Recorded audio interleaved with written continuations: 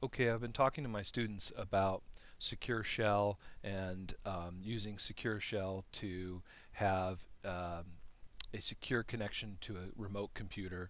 And it's something that's typically done very often in Linux, where you need command line access of remote machines. But in Windows, it's a little bit different. So I'm working on lesson here about authenticating Secure Shell, but using a public and private key pair to authenticate with. And I realized there's not really a lot of Windows solutions to this. It's mostly Linux that I'm doing most of the lessons in. So I found some tools, and I'm going to share them with you here and show you how to use them. One of the first tools I found was freeSSHd and freeFTPd. And if you just put in a search for freeSSHd, you'll find this website. It's freeSSHd.com. You can go here and click download, and you can download the freeSSHd and the freeFTPd programs, install them, and just take all the recommended defaults during the installation and create a key and all that. Then PuTTY, PuTTY, you can search them on the internet too, and you'll find this page right here. And you can go to downloads, and when you go to the download page, there is a installer that will install everything, all of the programs, including PuTTYtel or Pageant and PuTTYgen. And PuTTYgen is very useful for generating keys, since we're going to be talking about key authentication, private and public key authentication. So you could just get the installer, and it installs everything but PuTTYtel. And then the last program, the PuTTY is going to be used for a client, for an SSH client in Windows. FreeSSHd is going to be the SSH server in Windows. So I'm going to use the FreeSSHd as a server, SSH server in Windows. I'll use PuTTY as a client. And then I found another client, and this is TeraTerm Pro. And so you can search them out. TeraTerm, all one word, search on Google, and you'll make it to this website, ayera.com/TeraTerm, and you can download the Pro version for free on this site. We're going to use that as also a client. So I've got links here to them. Here's I made some shortcuts on my desktop. Here's FreeSSHd. This is another good program that I didn't talk about, WinSCP. That's going to be useful. So let's put that up here too. I'll just do a quick search. Let's see here, WinSCP, and that is another very useful program. It's winscp.net, winscp.net, and you're going to want this program. It's very useful as a client for doing if you want to do the free SFTPD, so a secure FTP server, which SSHd has, SSHd and free FTPD, right? Free FTPD. So if you wanted to FTP securely into this free FTP server, you would want to use WinSCP. That's a useful program to have.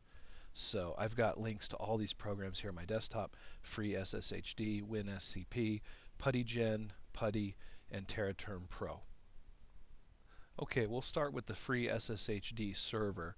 I didn't install it as a service, so when I want to run the freeSSHd server, SSH server, I have to double click on it. I did so, and then you can tell that it's running down here in your system tray, which I think is a little off screen. I'm not sure if you guys can see that, but I will double click here in my system tray to open it up, and here it is. So it's running right now, and you'll see when you open it up, you'll see server status, SSH server is running by default. Once you start it up, Telnet is not. And the first thing you're going to want to do is create users that will connect to your server. So I've created a couple. This first one that I created, Dan, is a user based on my user count on this computer. So I want to SSH into this computer, let's say my laptop. So I'm going to create a user for that. So I'll say add user, and I said my username, Dan, and then I'm going to use NT authentication, meaning they're going to use my Windows password when connecting, when authenticating to this server, right? And let's say I want to give myself shell and SFTP access, right? And I'll click OK. right? And so this user already exists, so it says there's an error there. But let's just take a look. I already created it, but I can change it, and you see there it is. I'll turn this off, click OK, right? So I've changed that, and then this is another user that I've created. Let's add another one. I'm going to create a test user called Bob, and then this user will authenticate only with a public key. So I'll set public key only, and then shell and SFTP. Alright, so this will be a public key only. So I've got a test user named Bob also. And let's see here, after you have your users set up that are going to be secure shelling into your computer, right? I'll get rid of this one since I don't need this one right now. Alright, so I've got the two users, my username with NT authentication and Bob with key authentication. Alright, then I'll just click apply. Okay, it says if with those changes I need to restart the server, so I'll say yes, restart the server. Okay, and now I'll go over to SSH. SSH is listening on all interfaces, port 22. I've put a banner message in here that says, hello, good to see you.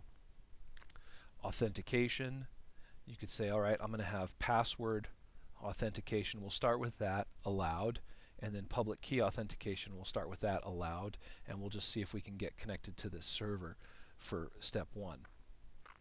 I'll click apply. Then SFTP, you can set your SFTP folder here if you want to. When users are connected to your server, you'll see them here in the online users area, and that's about it.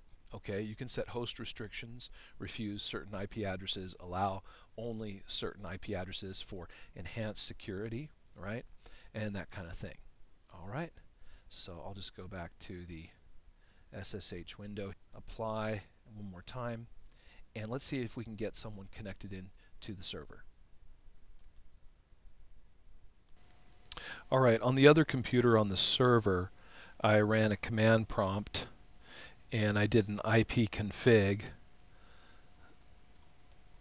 to check my IP address on the other computer. I did IP config, hit enter to get my IP address, and so now I'm ready to secure shell into my server. So I'm going to open up PuTTY.